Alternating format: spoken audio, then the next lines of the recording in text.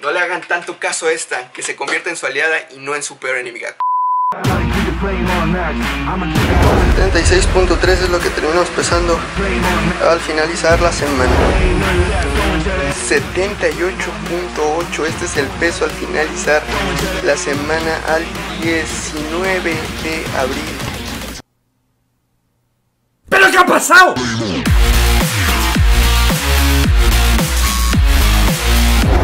Hermanos, hermanas, empezamos la semana y les traigo este video muy corto pero realmente efectivo. Y es que la verdad surgieron unas cuestiones con respecto al peso de esta pequeña en particular, que suele ser nuestra principal herramienta de medida de avances en nuestro progreso y cambio físico. Ya les he dicho que tal vez no es muy veraz, pero si ustedes en realidad confían en que la báscula siempre va a ser algo que los va a acompañar, les traigo 3 puntos de recomendación para que esta pequeña se convierta en su aliada y no en su más grande saboteadora. Así que pongan mucha atención y vamos a empezar con este video. El primer error que cometemos con esta pequeña es que no tenemos la noción de cómo empezarnos a pesar y lo hacemos, digamos que de manera aleatoria, a cualquier hora y todo eso. Entonces la primera recomendación es que no lo hagan a horas desiguales. Entonces, ¿por qué? Porque sacrifica la veracidad de las lecturas y sacrifica la veracidad de tu avance. Entonces, ¿qué es lo que deberías de hacer? Lo primero que debes hacer es establecer una hora. Yo les recomendaría que hagan esta medida o esta lectura en la mañana, muy temprano, cuando están ustedes en ayunas. ¿Por qué? Porque siento que es la mejor hora y la más natural para que ustedes vayan viendo cuál es su peso en realidad, sin que esté afectado por los líquidos, por el desayuno o por cualquier otro alimento que ustedes pudieran ingerir. Así que pésense solamente a una cierta hora para que vayan midiendo sus progresos. Otro de los errores que cometemos muy seguido al empezar es que queremos saber todos los días qué tanto estamos avanzando, qué tanto estamos persistentes. Y luego esto trae una desventaja. La desventaja más grande que te trae este punto es que estamos siempre encima de los resultados.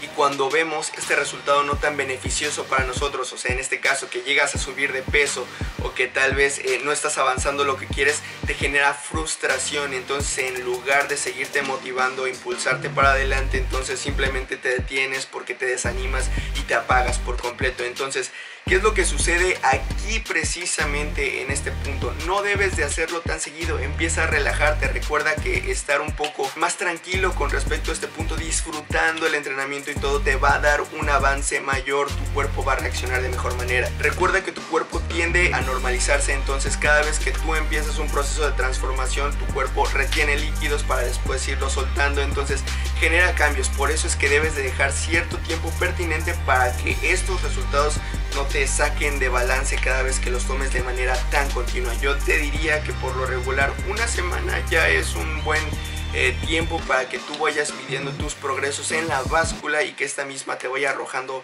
lo que tú estás buscando. Entonces, si puedes dejarlo por un tiempo o por un lapso de tiempo más largo, entonces pudiera ser mejor, porque estás trabajando en tu estabilidad y eso mismo genera más tranquilidad y créeme, te va a maximizar los resultados. Y como tercer punto te voy a decir que mires y observes la magia. Siempre he dicho que es imposible dedicarle tiempo, esfuerzo y dedicación a algo y que esto no rinda sus resultados.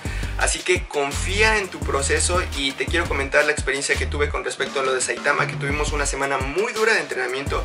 Realmente nos dedicamos y esto nos arrojó un peso arriba de 2 kilos.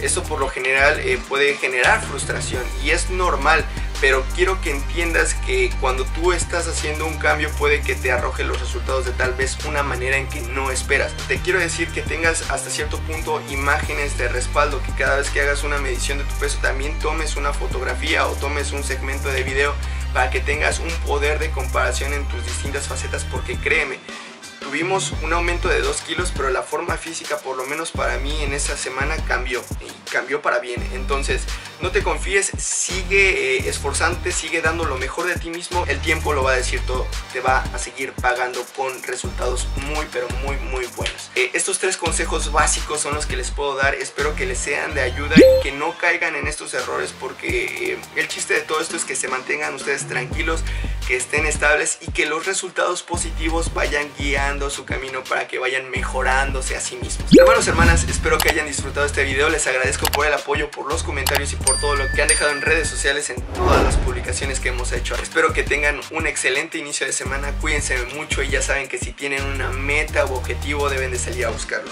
No le hagan tanto caso a esta, que se convierta en su aliada y no en su peor enemiga. Cuídense mucho. Nos vemos en el siguiente video. Bye. Legacy, this is forever. Really, I never been better. The legacy live on forever. Yo, remember the legend and know that he never surrendered. Because this is forever. And there will be no surrender. Yeah. Come on, here we go. You know that this right here forever. No surrender. It's forever.